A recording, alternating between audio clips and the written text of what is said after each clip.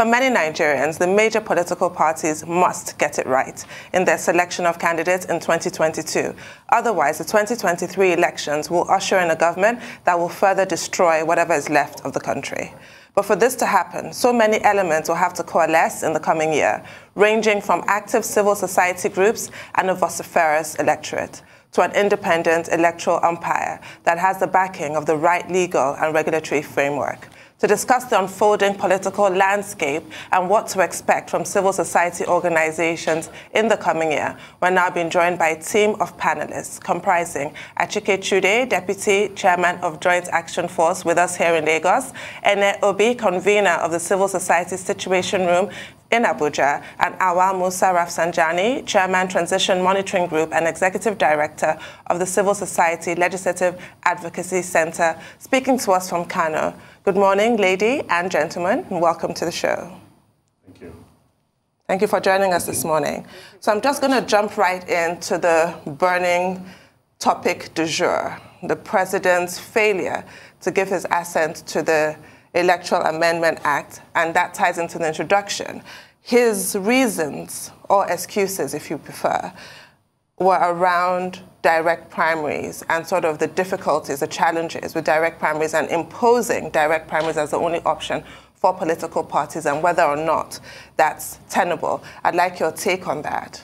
Well, you know, there are people who have also tried to look in between the lines, and they want to, and they feel that the direct primaries was used as an excuse by the presidency to throw away the baby with the bathwater. There's those who feel that the target of the non-presidential assent had to do with of course, the initially controversial issue of electronic voting and collation and transmission. They feel that that is the target.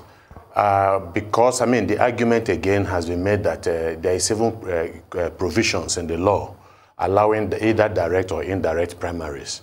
And so you throw away a whole electoral reform package as presented to him by the National Assembly, and the 12 reasons given for doing that were based on a direct primary. Of course, it is very, very clear that something needs to be done. And I think I liked the way your opener, when you were talking about the absolute necessity of getting it right now, because the country finds itself at a crossroads.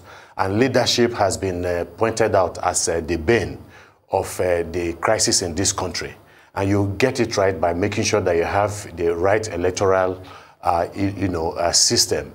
You whip up the people, you whip up the patriotic fervor of the people, and then with an active civil society. So a combination of all of this, I think, would go a very, very long way in getting the politicians to hopefully do the right thing, if not willingly, at least, I mean, reluctantly. But the most important thing is that the right thing is done. So we are absolutely not happy. We are shocked. And we hope that when the National Assembly resumes, that they will put their amount, their money where their mouth is. They have already done the major thing, and that is to ensure that some of these amendments that were also aided by the activities of a lot of civil society organizations are now passed to the presidency. So we would hope that there will be, if the presidency does not change its mind, that the National Assembly will go ahead to override the decision of the president not to give assent to the bill. If they so decide that perhaps that the major issue could be the direct primaries, then they will perhaps look for a way around it so that all the other essential and crucial and pivotal elements of the bill, themselves would be preserved. That is what I think should happen. All right, thank you so much for that. I'd quickly like to come to Mr. Rafsanjani in Kano. Another part I would like to talk about is security situation and, civil society. You wrote a letter, to the DG of the DSS recently about a visit. Can you tell us more about that incident? Thank you very much, and good morning all. Well, first and foremost, we were really shocked and surprised that during public holiday, one office actually closed. One Monday was also declared a public holiday. Team of DSS would come to our office to demand to see some, personnel in the office. And for us, it is just reminding us that the attempt by those who are anti-civil society, who are anti-civil space, is getting, more and more increased. So the repression, oppression, intimidation, and harassment of civil space is going to be in the increase in the 2022. This is simply because civil society are demanding for accountability, they are demanding for justice, they are demanding for, security sector reform, because nobody can just understand why you should come with healers, with the team of DSSS to come to a civil society organization that is basically working towards strengthening our democracy, demanding for responsible governance, rather than going to criminals and bandits and terrorists. You are now coming to civil society office claiming that you want to do profiling. So we are worried and concerned that 2022 is going to, come with additional repression, oppression, intimidation, and harassment of civil society groups. And this is not going to help democracy, because if you silence civil society organizations simply for saying that do the right thing and demand for justice, accountability, and responsible leadership in the country, and if that is what you consider as their crime, then we will definitely go into a more serious problem, because the rule of law must be upheld, because democracy is about rule of law. Democracy is about participation. Democracy is about freedom of expression. Democracy is about choice. Democracy is about inclusiveness.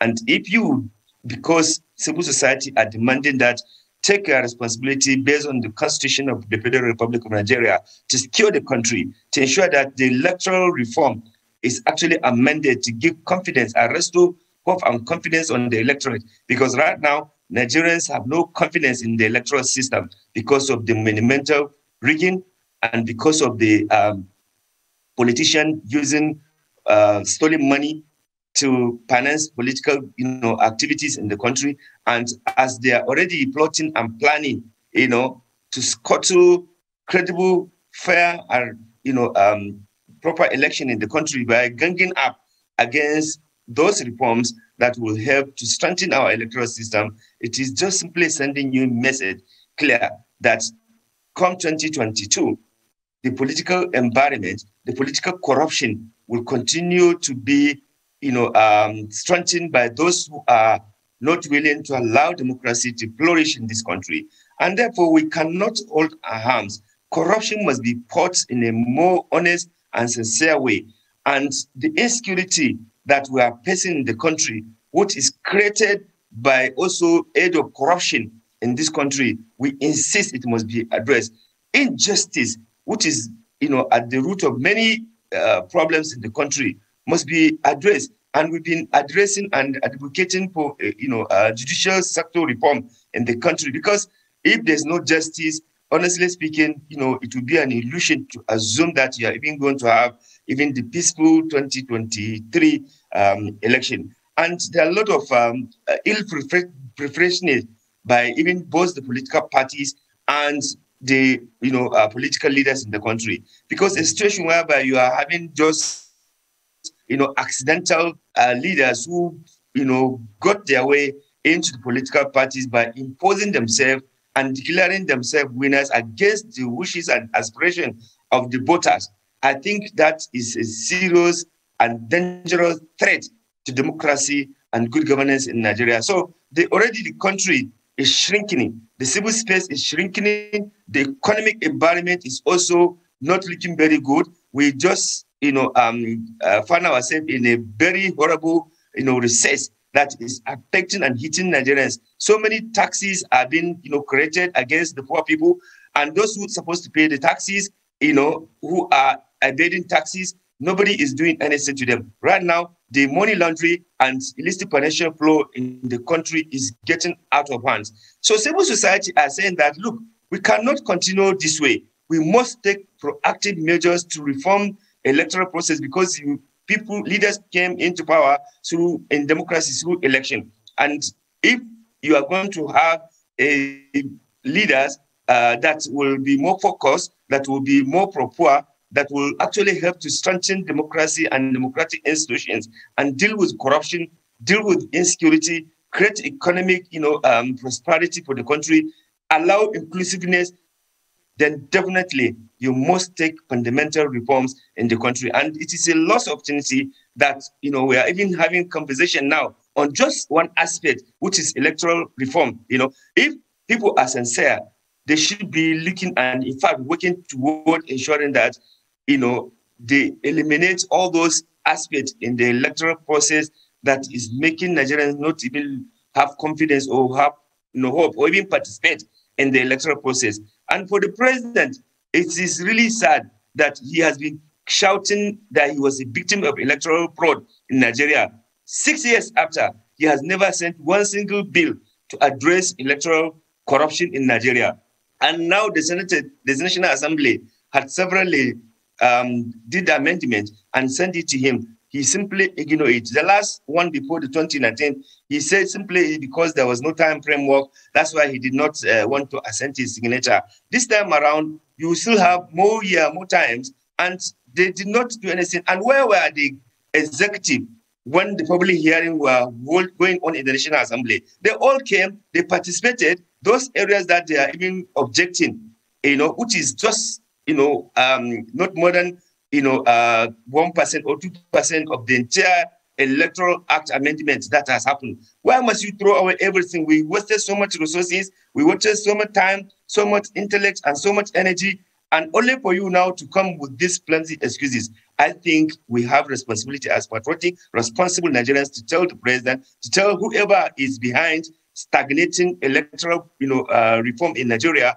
to let them understand that Nigerians are determined to continue to advocate, to continue to insist that electoral reform must be carried out in order to ensure that electoral transparency happens in this country, and to ensure that those who are using money, using the security illegally to intimidate and harass legitimate voters, this time around, Nigerians are not willing to allow that to happen. So Transition Monitoring Group, civil society organizations are determined to ensure that they continue to advocate and ask for the lawmakers to do the needful, and also ask the president to ensure that he did not shame himself and shame the nation by allowing corruption in the electoral process. Political corruption is one of the major, fundamental of corruption in Nigeria. And if the president is not seeing electoral reform or electoral corruption as a corruption, then that's a challenge. If I could just ask a question, direct a question to Ene Obi. What is your assessment of the civil space in Nigeria in view of what Mr. Rafsanjani even just said about that unwelcome visit from the DSS as a warning salvo, a sign of unpleasantness to come? I think, the civil society has been overburdened. The responsibility of the civil society or the responsibility of citizens is to be able to participate. It's an obligation for you to be able to participate in the democratic process. And we are not being allowed to do the needful. I think the fact that Nigerians are clamoring for the law, it means a lot of things. It means they have respect for law, for the rule of law. And what we want is for the rule of law to be allowed to exist. So if you have citizens who want to live by the rule, it means you're a very, very lucky leader. And this is a responsibility. We have a democracy that is so young. We have a democracy that we want to develop. And I think the elected leaders should be able to ask themselves, what exactly are you there for? What are you doing there? What is your own part? Yes, you have been chosen or you have been elected by your communities to go and represent them. And you are representing them. So what are the duties of representation? And so call for us is the electoral amendment bill that has been passed and gone to the president for assent. All of the excuses, I think the year is ending with us in a very, very disappointed environment. I think there was a golden opportunity as we're closing the year. Golden opportunity for us to have that law. There are no excuses, what are the excuses that you can really touch? Like Rafsanjani mentioned, this law or this bill has been there for years. For how many times did the president refuse to assent to the bill? Once, March 2018, September 2018, in December again, you say, oh, now it is too late. It is too late for me because the 60 days rule, has come and all of that. We don't believe in any of those things. And we are amazed that the president did not assent to the bill because it's our thought that the president is ready and waiting to curb the issues of corruption. Corruption is something that he started with, and with the hope of his former life, that issues of transparency and accountability would be top on the agenda. And we just thought that this is one area that the president should be willing, that has a golden opportunity to participate in. Nobody can give us any excuses of is the direct primaries, there are still some issues. There are more than 400 parliamentarians that are engaged in this, and they voted and passed this bill in the parliament. We went through so much, the time that was wasted, the energy that was wasted, and then the man hours. If you want to calculate it, how can we do this to Nigerians? I think our leaders are failing us greatly, and it's very, very unfortunate. We thought no matter what it is, at least you'll be able to pass the bill or to assent to the bill, just like what happened during the petroleum bill, which you assented to, and then you sent it back, to the House. Which excuses are we going to give ourselves? Yes, it is, the space is shrinking, but we are struggling. Are we supposed to struggle in order to make democracy work in Nigeria? Who are the parties? Ours is to hold them accountable to do the needful, the things they ought to do, let them do it. That's why we're working so hard. That's why we are campaigning. That's why we are asking them, do they have to overwork us after we have chosen? We have elected you to a place to represent us. And now the civil society have to, we cannot sleep because we want you to pass a law. You want you to assent to the bill. And I think we eventually give kudos to the National Assembly for passing the bill. And if they have done their duty, now another is coming back to the National Assembly. We thought the National Assembly for once will be able to have, the attitude to say, veto the president not assenting to the bill and let the law pass.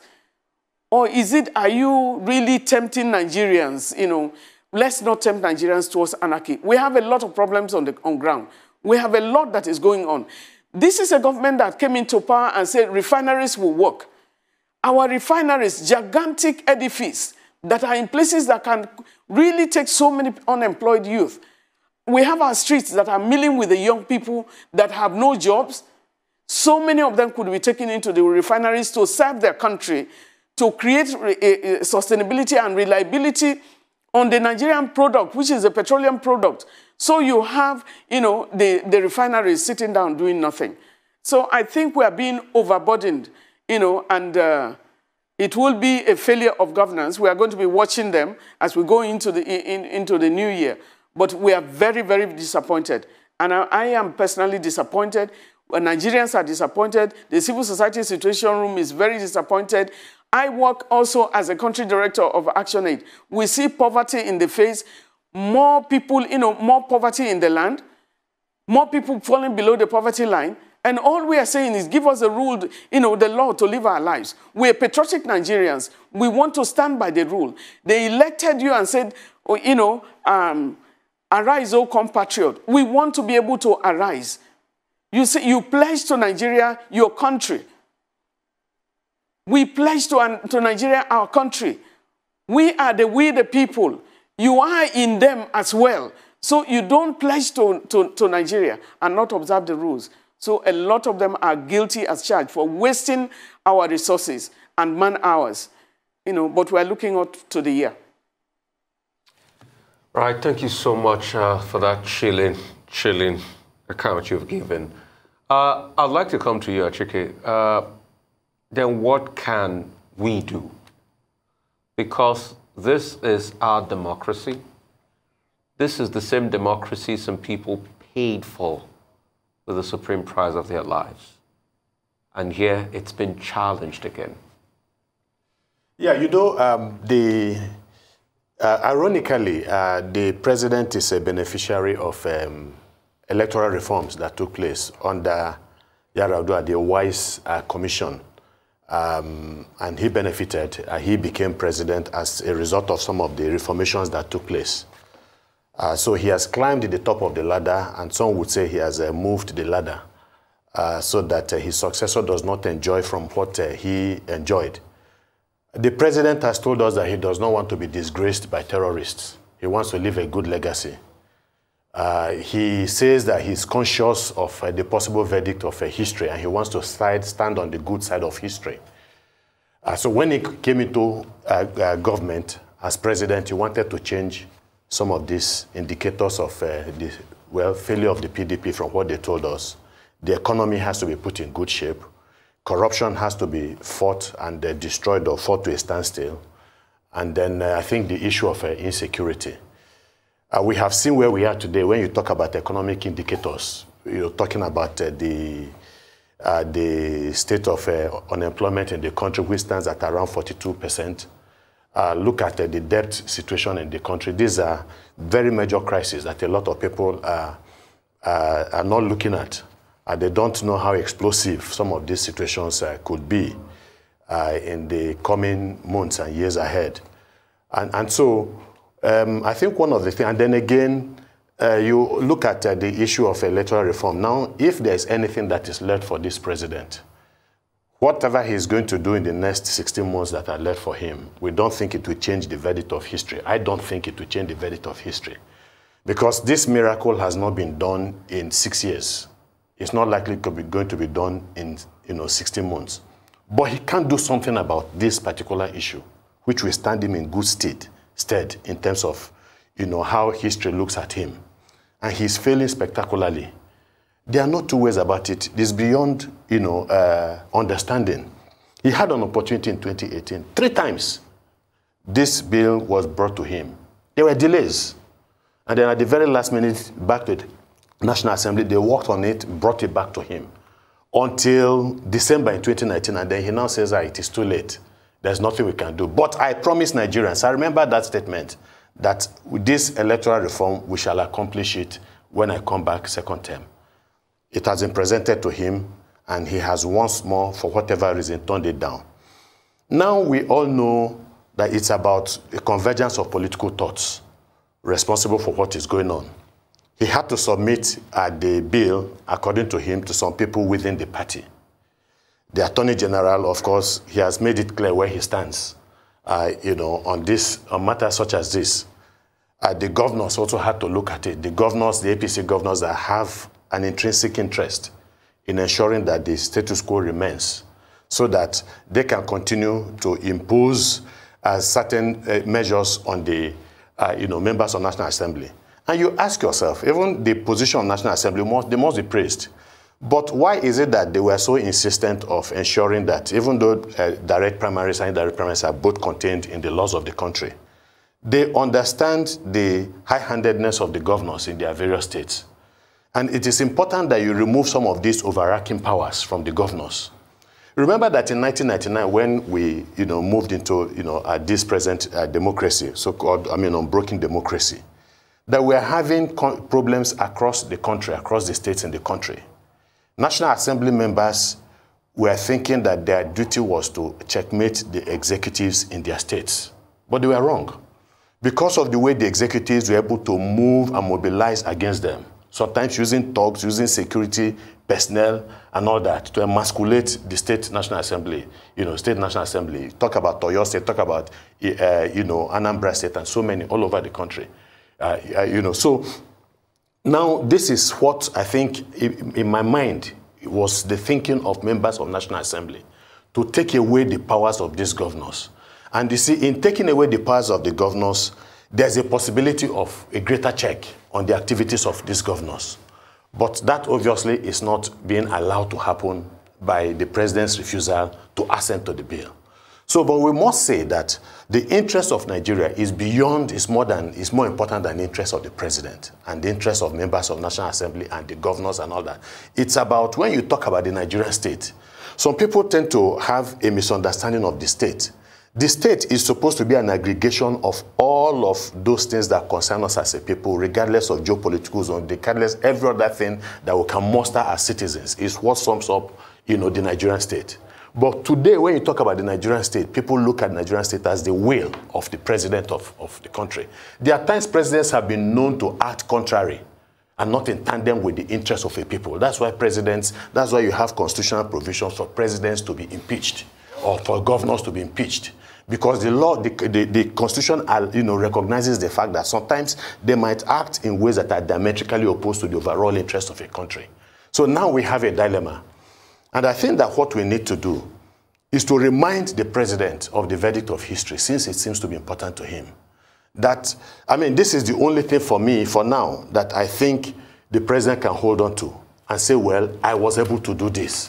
And it's so important. The issue of electronic voting, for instance, is exceedingly I was in Anambra State, and with the election, and we saw how some of these things are meant to work. We know how important it is.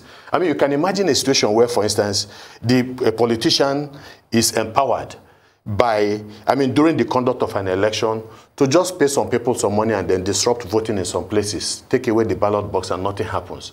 But imagine a situation where that has been overridden by the use of technology. As people are voting and these things have been inputted into the beavers and so on, the results are going somewhere else. So you send your thugs to remove the ballot boxes, and then you achieve nothing ultimately at the end of the day. So what does it mean? It saves the politicians a lot of money. You don't need to to hire thugs to do the job that you should have done in the campaign field. So that implies that the politicians, now realizing that they have limited role to play in distorting the process of an election, will now have to do the work of selling themselves and their ideas to the people for their votes. So I think that civil society groups should continue to put pressure on the president, remind him that he's failing spectacularly at this level, and then even if we have to mobilize people on the streets, go to the National Assembly, put a lot of pressure. Civil society, just lastly, I know I need to stop.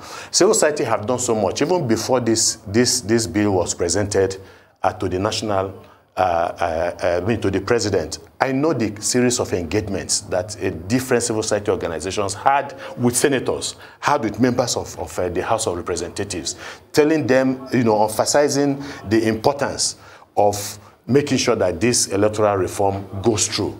And I think, in fairness to a lot of them, some of them also saw the need to do something about it. Unfortunately, the president seems to be pouring cold water on the whole of this effort for now. Wow. Low-hanging fruit dying on the vine. My question is for you, Mr. Rafsanjani. Mr. Chude here has just outlined a plan of action. So what are your thoughts on what to do next? And what are the options before Nigerian people should the National Assembly abdicate their responsibility to us, the electorate? So, Transition Monitoring Group, TMG, and of course, many civil society organizations in Nigeria, because of their nature and action and character, they are a non-violence group. So we will continue to use the legitimate and constitutional means to ensure that we have responsible reforms that can help transform the electoral system in a positive outlook, because democracy must work in Nigeria.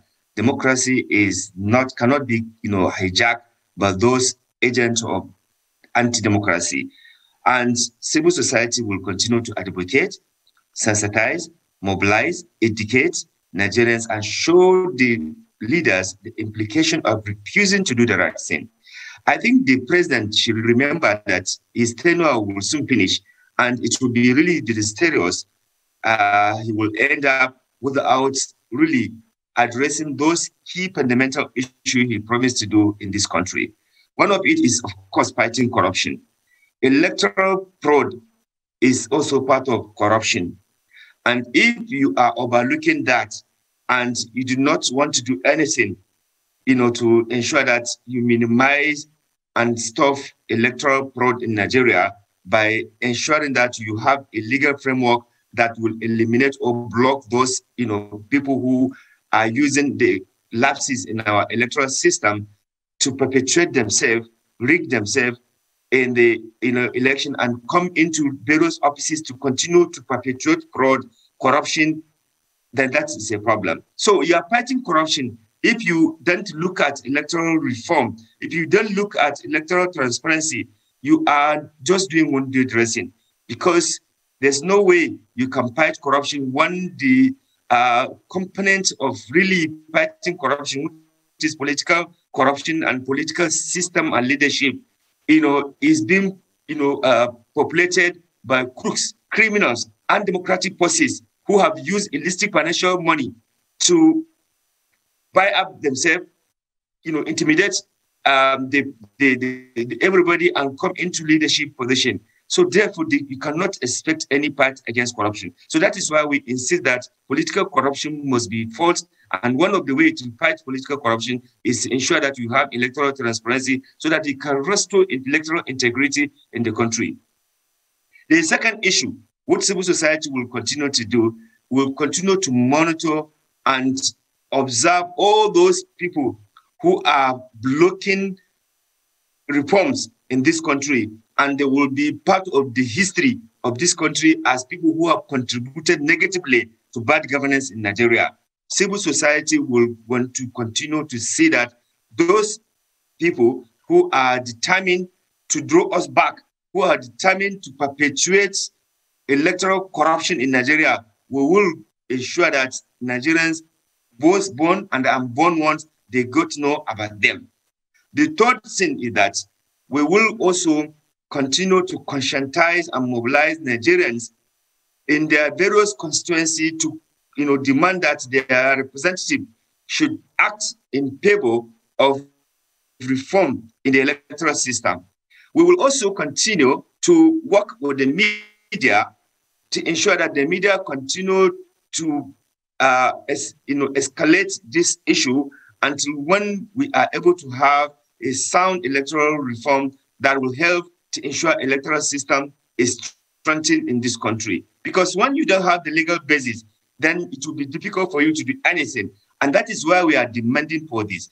Another thing that Transition Monitoring Group is going to do is to also ensure that we continue to appeal to the president, because we are a non-violence group. We are not anti-government. We will continue to appeal to the president to appeal his conscience that, look, you say you are going to deal with the insecurity in this country.